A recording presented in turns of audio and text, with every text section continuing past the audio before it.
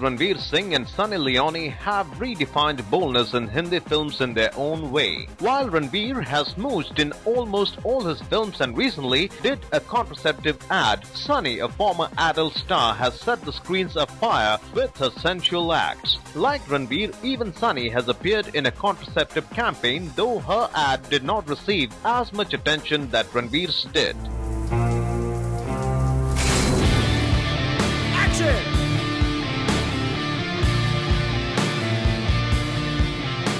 However, a report recently claimed that Sunny isn't exactly happy with Ranveer's tall claims that he is the first actor to have endorsed safe sex and sold a contraceptive. A story in DNA newspaper says the Ragini MMS2 actress was miffed with Ranveer for taking credit for what she initiated. During press meets, when Ranveer was asked if he had seen Sunny's ad, he replied in the negative. Well, over to Ranveer for his reaction.